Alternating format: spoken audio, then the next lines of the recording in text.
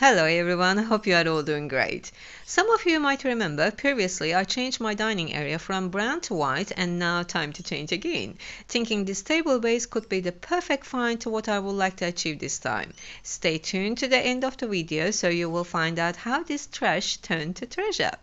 Before we start, I would like to thank to all my subscribers for ongoing support, and if you are new to my channel, please don't forget to subscribe and press the bell icon, turn on the notifications so you don't miss out from any great content. Okay, first give a good clean. Then using heavy duty brake fluid, it will help removing the rust, covering the table base generously with brake fluid, let it immerse about 24 hours. While waiting for that, start to work on the corner nook, removing back and seat cushions. For the wood sections, I'm scuff sanding with 180-200 grade sanding paper. Even I'm going to use Extreme Edition primer, this piece being painted with high gloss finish, so it is necessary to lightly sand for primer to grip on. Alright, I applied Extreme Edition primer, following the instructions after drying time, now applying Tapman's water-based enamel. Despite it's a water-based, it's a quite strong paint I use for all my doors, including bathroom door. There is no flicking or chip on the paint yet. Corner nook sections are drying, now get back to the table base, using wire brush to removing the rust. By the way, if you need to use wire brush on any kind of work, please make sure to wear eye protection. These tiny wires can be very painful. Okay, after rust removal, now doing wet sanding. This will minimize the scratches left by wire brush. No need to sand all the way down to bare metal, just remove all the flaking paint, make an even smooth surface. Then give a good clean. Make sure brake fluid removed from the table and no soap residue left for the paint to adhere. Dry out and ready for painting. Using Rust-Oleum paint and prime. Canyon black color in satin finishes. More details about how to spray paint you can check out my chair makeover video. Leave it to dry and get back to work on the corner nook. I can't find the green shade material I'm after, so using one curtain panel which has nice green color in soft velvet. At first this video were going to be only on shorts, that's the reason mostly recorded on portrait mode, but then realized needs to show a little more details. Still, I don't want to bore you, so skipping upholstery part here. If any of you interested, please visit my channel and click my previous videos which clearly demonstrates how to upholstery.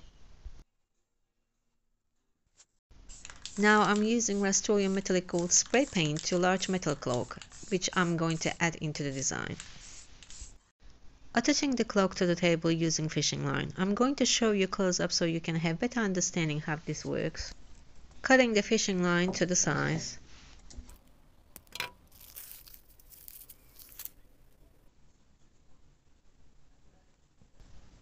Then using metal hold beads. They are very tiny. Insert fishing line through the bead hole. Hold it and place the object. I'm using a cup here because it's easy to hold. And placing the fishing line through the bead hole again. Hold the bead, press pliers firmly. And it holds. This is how I have floating objects at my house. Or maybe it's just magic. Placing glass protectors for glass top right on the fishing line, so this will help to hold fishing lines on the place whenever moving the table. In addition to this design, I want to bring the darker color further up. I don't have any ceiling medallions. For making my DIY version, cutting wood wool art to round shape.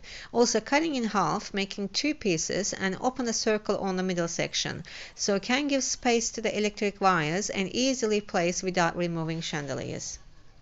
Painted black. I'm sorry if you see any black on my hands, sometimes I don't follow my own advice about wearing protective clothing. I also changed the look of my display cabinet by simply adding paintable wallpaper with little bit of gold and black paint. For the chairs, remove the legs painted with Rust-Oleum metallic gold. Then cover it with black velvet slip covers for quick update.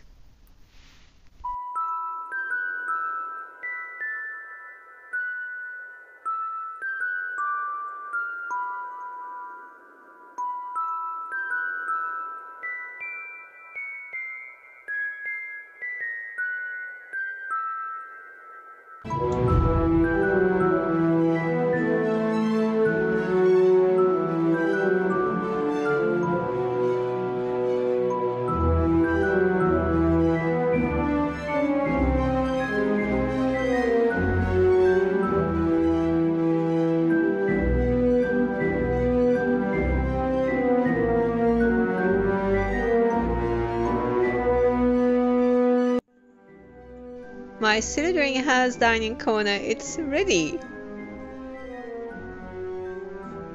I think this clock table turns out perfectly. Truly fits into Trash the Treasure concept. One able to tell how the clock attached to the table is so magical, right?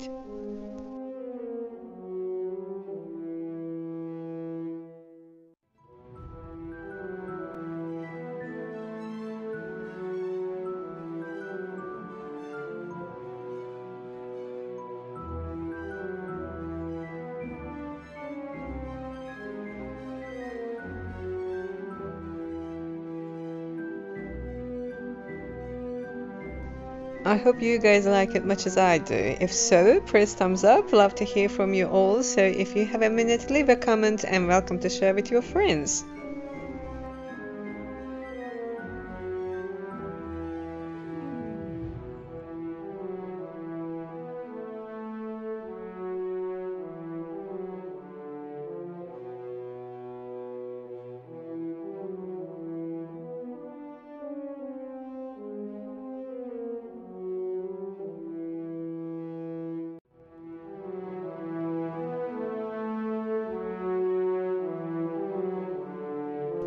Alright, thanks for joining me. Hope to see you on the next video. Till then, take care of yourself and everything around you.